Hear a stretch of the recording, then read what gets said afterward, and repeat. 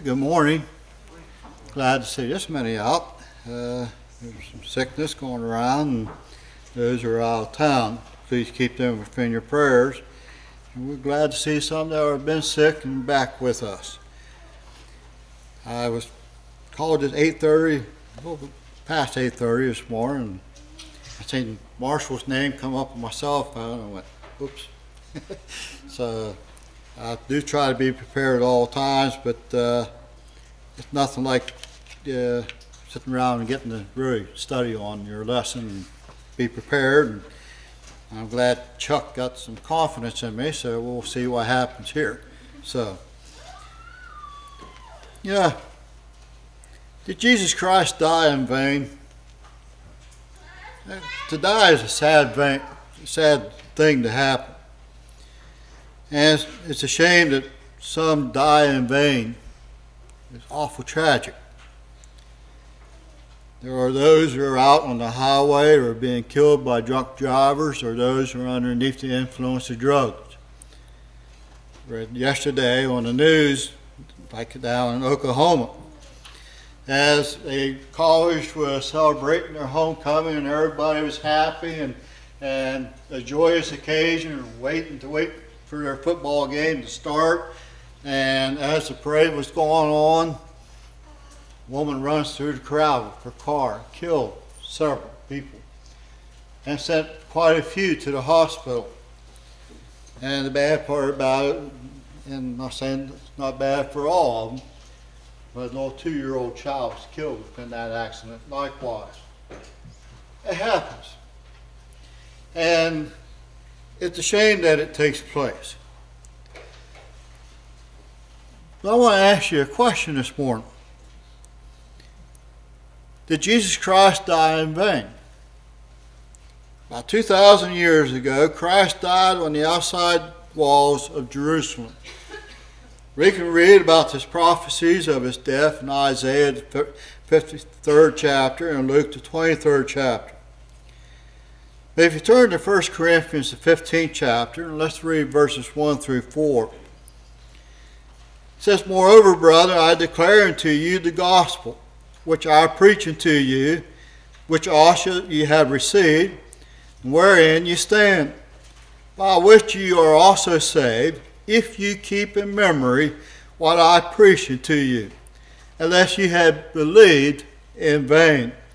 For I deliver unto you first of all that which I also received, how that Christ died for our sins according to the Scriptures, and that he was buried, and that he arose again on the third day according to the Scriptures."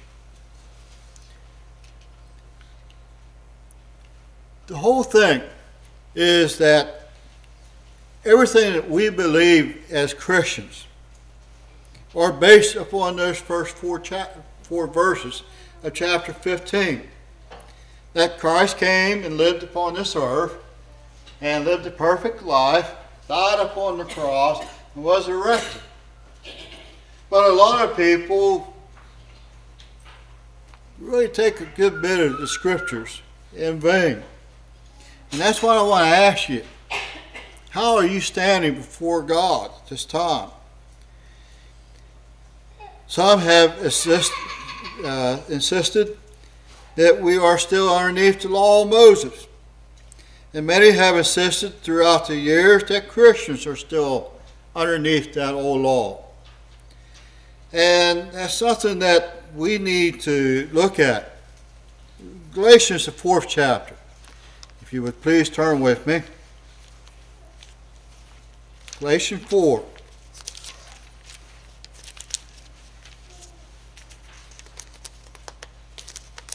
Verse 21. "Tell me that you desire to be under the law. Did you not hear the law?" And those were the Judaizers at this time in the region of Galatia. They were desiring to remain underneath the law. They wanted those Christians to be circumcised before they became a Christian. They were trying to abide to that. Also in Colossians, the 2nd chapter, we can read about those who were in the region of Colossae. that were also heretics and were trying to bind the old law. In Colossians, the 2nd chapter, and let's begin with verse 13. It says, "And you being dead in your sins and the uncircumcision of your flesh, hath he quickened together with him, having forgiven you all trespasses, blotting out the handwriting of ordinance that was against us, which was contrary to us, and took it out of the way, nailing it to the cross. And having spoiled principalities and powers, he made a show of them openly, triumphantly over them in it. Let no man therefore judge you in meat or in drink or in respect of a holy day, or of a new moon, or of the Sabbath day, which are a shadow of things to come. But the body is of Christ. Let no man beguile you of your reward in a voluntary humility and worshiping of angels, intruding into those things which we have seen, vainly puffed up by his fleshly mind, not holding the head, from which all the body by joints and bands having nourishment ministered, and knitted together, and increased with the increase of God. Wherefore, if you be dead with Christ from the rudiments of the world, why, as though living in the world, are you subject to ordinance? Touch not, taste not, handle not, for all are to perish with the using, after the commandments and doctrines of men, which things have indeed a show of wisdom and will worship, humility, and neglecting of the body, not in any honor to be the satisfying of the flesh." And we have many denominational friends that believe that the old law is just as valid for us today. But yet, at the same time, they don't believe in the whole old law. Not once have I ever seen them offer up a sacrifice as commanded within the Scriptures. And if we were talking about this morning about the Passover, how they were to take the firstborn of the flock, of the sheep or the goat, and they were to sacrifice it to God. See anybody out there that does that? But yet they want to hold on to the whole 10 Commandments. That's God's law. It's a law of Moses. It's been given to us. We need to abide by that. But we got to understand that the law of Moses was annulled, done away with by the death of Christ. In verse 14, blotting out the handwriting of ordinance that was against us, which was contrary to us, and took it away out of the way, nailing it to his cross. When he died upon the cross, he'd done away with the old law. He had a new will that was coming in, the New Testament, as you would say. That's why it's divided as the Old Testament and the New. The Old was those that were carried out by those who were proselyte Jews or Jewish people. They were abiding to the law of God, the law of Moses. Would you really like to be underneath the old law? Think about it. Think about all the things and they had to abide to.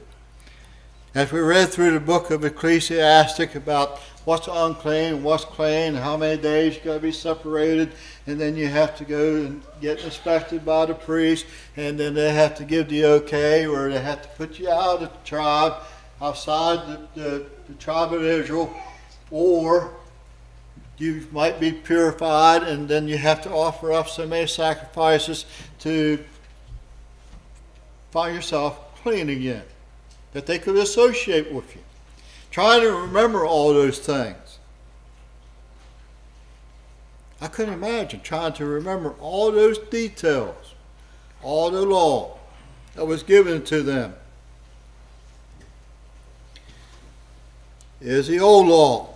All the old law, the judicial, the ceremonial, the moral, was made invalid by Christ's death.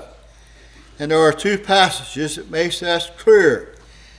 One, the law was written and engraved on stones, passed away. 2 Corinthians, the 3rd chapter, and verse 7.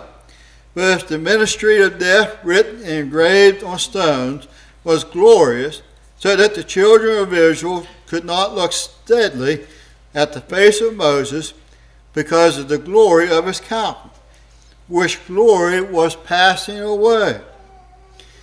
It's stating the fact that this thing, the law that God or Moses brought down off of the mount, was sooner or later going to pass away. In Romans the 7th chapter, verse 6, it says, "But now we have been delivered from the law, having died to what we were held by, so that we should serve in the newness of the Spirit and not in the oldness of the letter." Truth about Christ is the fact that Christ came to fulfill the law. Matthew the 5th chapter, verse 17, "Do not think that I came to destroy the law or the prophets. I did not come to destroy, but to fulfill it." All those prophecies that we can read about underneath the Old Testament has always been fulfilled through Christ. And they knew about the prophecies, but they misunderstood them and were trying to look for that physical kingdom instead of the spiritual kingdom that Christ was going to set up. And Christ was constantly trying to get them to understand that. If we turn to the book of Galatians and the 4th chapter, and begin at verse 4. "But when the fullness of time was come, God sent forth his Son, made of a woman, made under the law, to redeem them that were under the law, that we might receive the adoptions of sons. And because ye are sons, God hath sent forth the Spirit of his Son into your hearts, crying, Abba, Father. Wherefore, if thou art no more a servant, but a son, if a son, then an heir of God through Christ. Howbeit then, when ye knew not God, ye did service unto them which by nature are no gods. But now after ye have known God, or rather are known of God, how turn ye again to the weak and beggarly elements, whereunto ye do desire again to be in bondage? Ye observe days, months, and times, and years. I am afraid lest I have bestowed upon you labor in vain."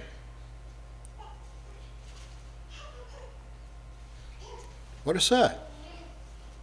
Christ came down. It was the time that God has designed for his Son to come down upon this earth to help make us sons of God.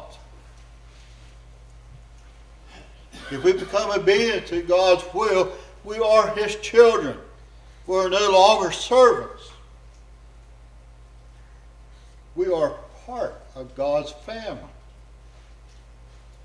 And this was what happened when Christ came to redeem us. Galatians, the 3rd chapter, and begin at verse 20.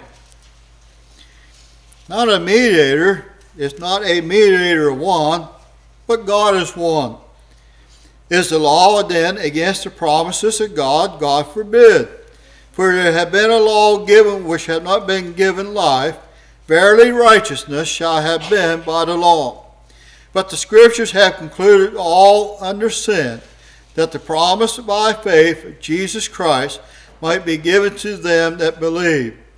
But before faith came, we were kept under the law, shut up into the faith which should afterwards be revealed. Wherefore, if the law was our schoolmaster to bring us into Christ, that we may be justified by faith. But after that faith is come, we are no longer under that schoolmaster." The old law was something that was to guide them. They were to teach them about Christ coming. We were to learn what God was like. He is a strict God, but yet at the same time a loving God. He is a selfish God at times. It is a schoolmaster. It is something that we need to take and study and learn by how God is. And he came down here because those things underneath the old law could not save these people from their sins. All it did was roll their sins up until the time that Christ died upon that cross. If righteousness is through the law, then Christ died in vain. Galatians 2nd chapter, verse 21. I do not set aside the grace of God, for if righteousness comes through the law, then Christ died in vain. Now, I tried to go through this morning real quick, so forgive me. Many deny the necessity of the church. When I say church, I mean the church in which Christ said he would build in Matthew the 16th chapter and verse 18. And I still don't understand how people can misread that verse.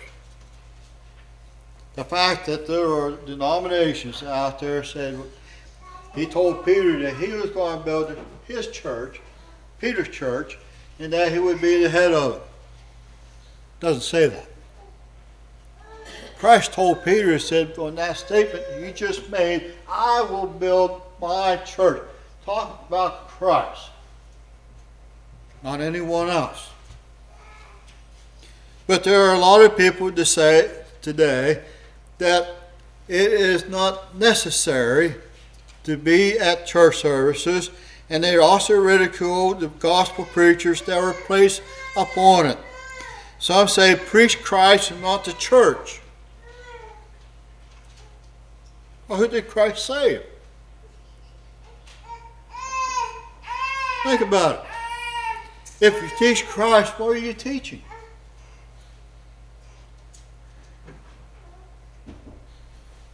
The only thing I could say, according to them, is Christ was born. That'd be it. He healed a few people, fed 5,000 at one occasion, 3,000 on another. That'd be it. That'd be all I could say. But when you teach Christ, you're talking about his church. When you talk about the teachings of Christ, you're talking about salvation of our soul. And the only way you can be saved is you have to join his church. You got to be a member of the body of Christ. Some say, well, it's all Christ and not the church. Well, that's like saying it's all the husband and not his bride. What's that old saying? Behind a good man is a good woman. Don't we make that statement at times? Aren't you not exalting both? Aren't you not praising both? Are you not saying something good about both of them?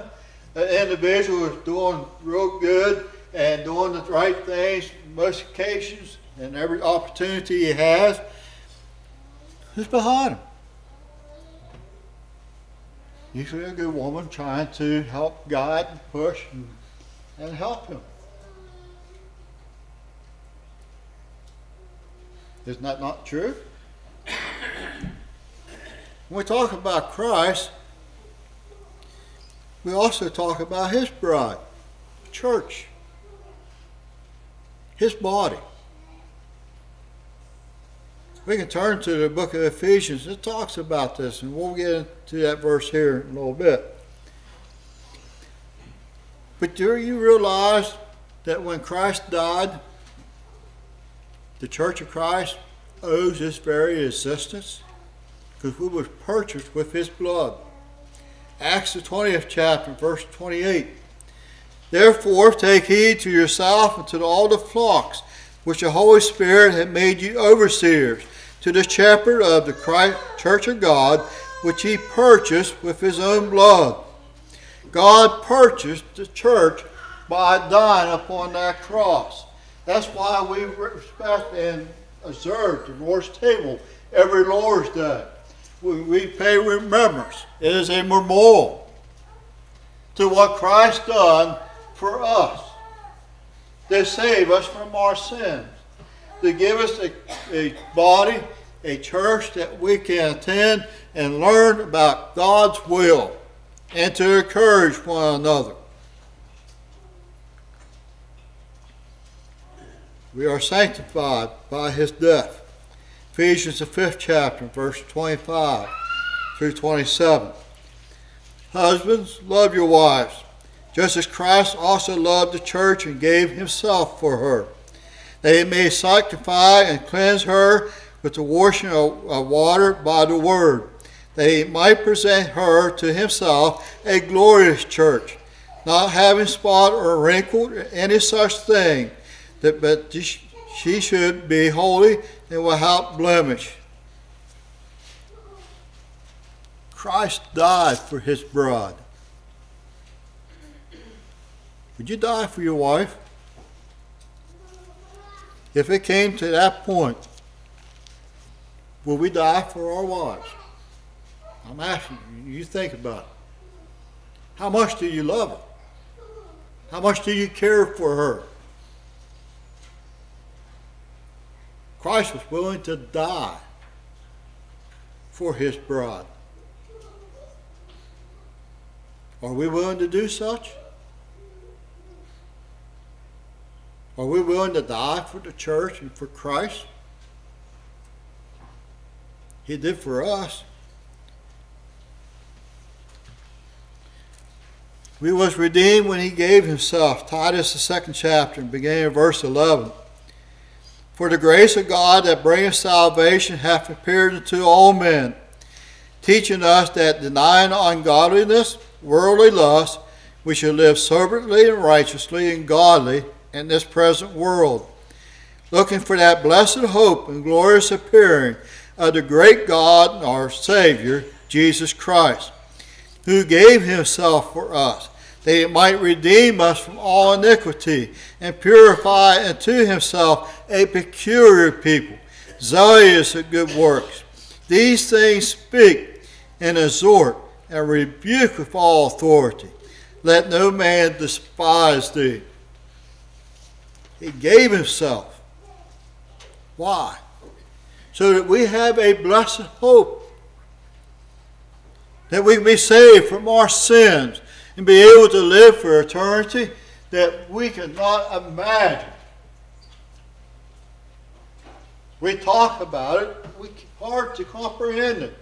Imagine never having to cry anymore, or have any more pain, any more suffering. A lot of us, as we get older and we get arthritis and other problems within our health, we probably understand that just a little bit better. Wouldn't it be nice to get away from all that?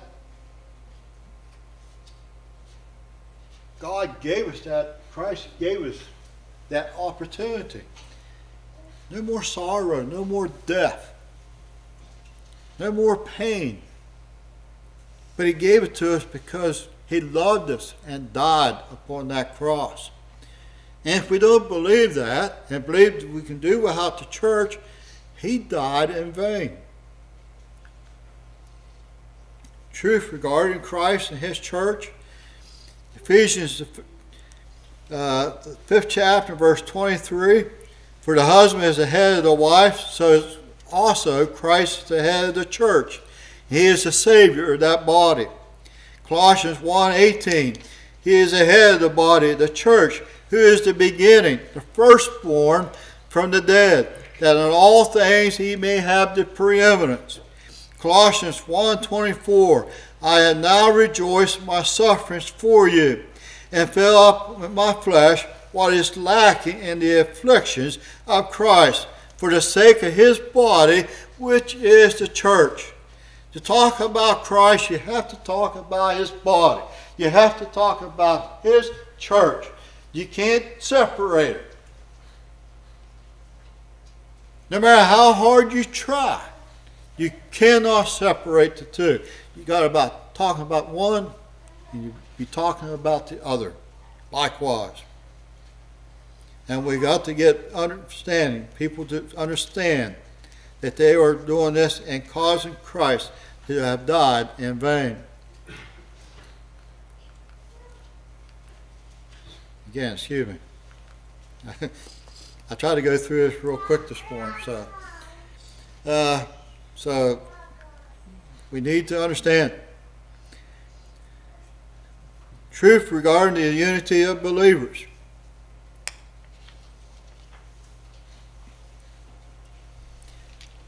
Paul pleaded for the church in Church of Corinth to be united. And 1 Corinthians, and we all know this verse very well. 1 Corinthians, the first chapter, and begins verse 10. Now I beseech you, brethren, by the name of our Lord Jesus Christ, that you all speak the same thing, that there be no divisions among you, but that you be perfectly joined together in the same mind, same judgment. For it hath been declared unto me of you, my brethren, by them which are at the house of Chloe, that there are contentions among you. Now this I say, that every one of you saith, I am of Paul, I am Apollos, I am Cephas, and I am Christ. Is Christ divided? Was Paul crucified for you? Or were you baptized in the name of Paul? I thank God that I baptized none of you but Crispus and Gaius, lest that any should say that I baptized in my own name. And I baptized also the household of Stephanas. Besides, I know not whether I baptized any other. For Christ sent me not to baptize, but to preach the gospel, not with wisdom and words, lest the cross of Christ should be made of none effect. We are to be united. We are to be one as Christians. Paul said in Ephesians, the 4th chapter, verses 4 through 6, there is one body, one spirit, just as you are called in the hope of your calling. One Lord, one faith, one baptism, one God and Father of all, who is above all, through all, and in you all. Jesus died for the church. If the church in which he died for is really unnecessary, he died in vain. If 400 denominations are right, we can attend just any church, then Christ did not reconcile us into one body, and therefore he died in vain. If I am lost, the Bible teaches that many will be eternally lost. People don't like to hear that. But talk about a punishment. Matthew 8 and verse 12. But the sons of the kingdom will be cast out into outer darkness. There will be weeping and gnashing of teeth. Luke the 16th chapter, verse 24. Then he cried and said, Father Abraham, have mercy on me. Send Lazarus that he may dip the tip of his finger in water and cool my tongue, for I am tormented in this flame. Can you imagine suffering like that?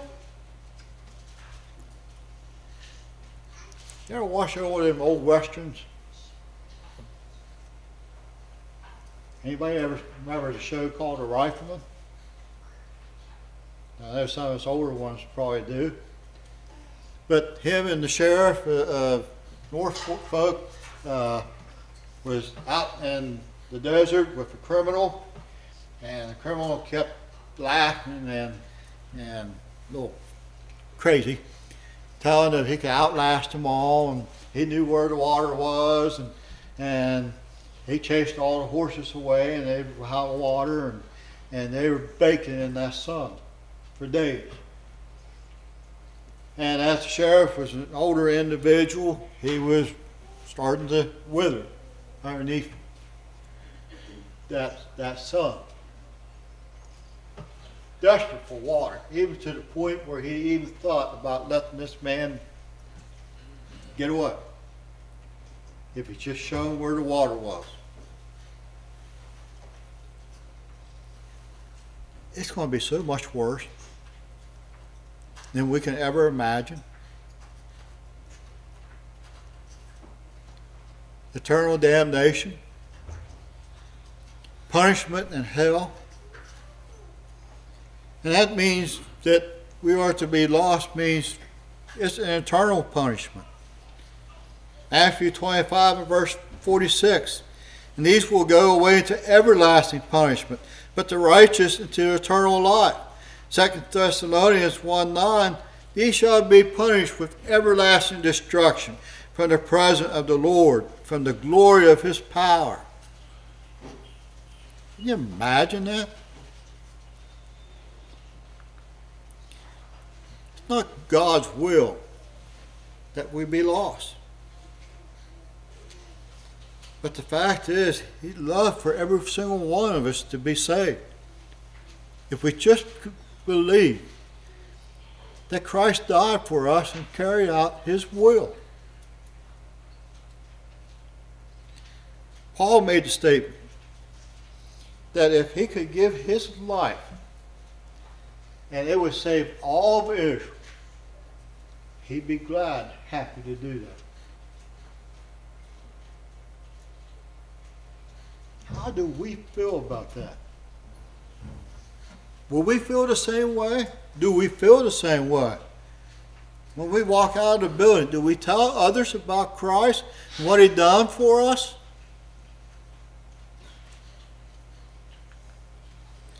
Christ died to save us from that eternal punishment.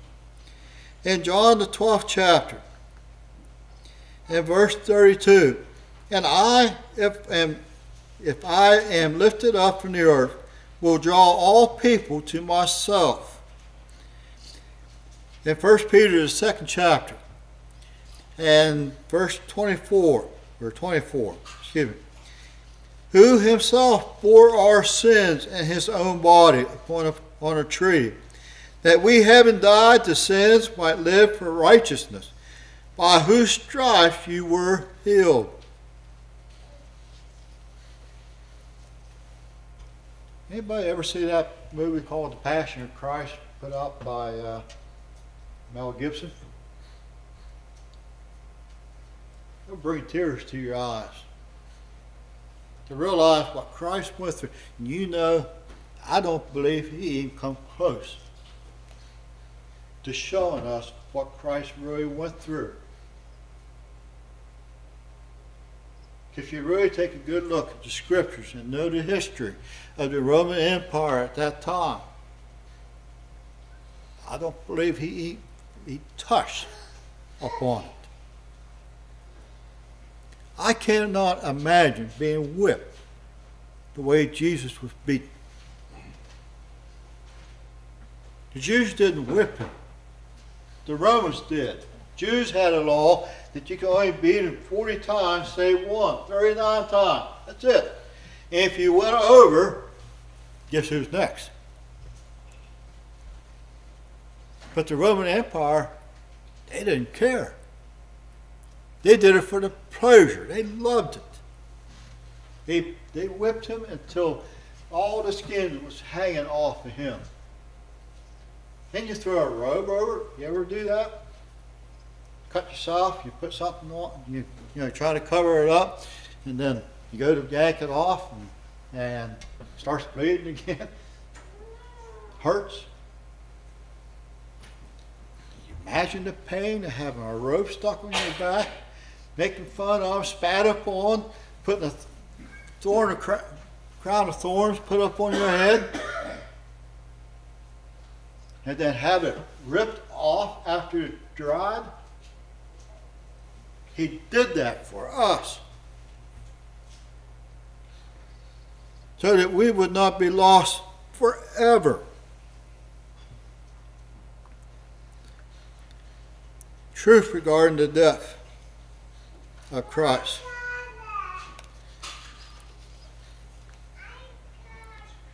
in Hebrews, the 5th chapter, and verse 9.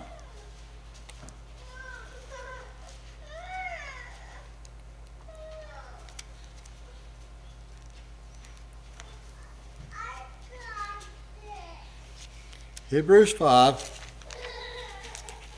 and verse 9. And being made perfect, he became the author of eternal salvation to all them that obey him. The death of Christ would only be meaningful if I only accepted the benefits that have been given to us through obedience. In Matthew, the 7th chapter, and verse 21. Not everyone that saith unto me, Lord, Lord, shall enter into the kingdom of heaven, but he that doeth the will of my Father which is in heaven.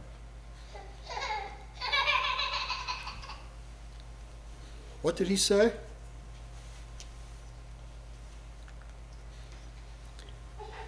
If I don't submit myself to the will of God, I lost my soul. I put Christ's death in vain. I'm spitting upon Christ and saying, it wasn't worth it. You died. I don't care. You know, I think about that accident that happened down in Oklahoma. They said that was the most solemn group of people that I've ever seen enter into a football stadium to watch a game. They gave a moment of silence to remember those who lost their lives in that accident. Brother Chuck brought out in the adult Bible study, we think about 7-11 and how many people turn themselves over to God and pray for those who lost their loved ones. But you know, sometimes we sit back and we think about it now, it's been years later, and a lot of people just don't care. When we become disobedient to God's will, that's what we're saying. I don't care. I don't care Christ died for me. Not important enough. Well, if I'm lost, Jesus Christ did die in vain. Did he die in vain for you? If you're not a member of the body of Christ, you got the opportunity to do something about it before it's eternally too late for your soul. You must hear his word, you must believe that he came and lived upon this earth and was perfect, died upon that cross, and was resurrected. But you must be willing also to repent of your sins. I'm not going to live for Christ or for God. Excuse me. Thinking ahead of myself. I'm not going to live for myself any longer. I'm going to live for Christ and for God. That's repentance. I'm going to do a complete turnaround. I'm going to do the opposite of what I've been doing for years. You must confess that he can confess us before his fathers, according to the book of Acts. Must be baptized in accordance to Romans 6 chapter verses 3 and 4. We were baptized, buried with him in a watery grave, rose up a new creature. We become the sons of God when we rise up out of that water. We become his children. Christ died meaningfully, meaningful. We understand why he died for me. so that I can be able to spend eternity with him, have redemption of my sins, forgiveness.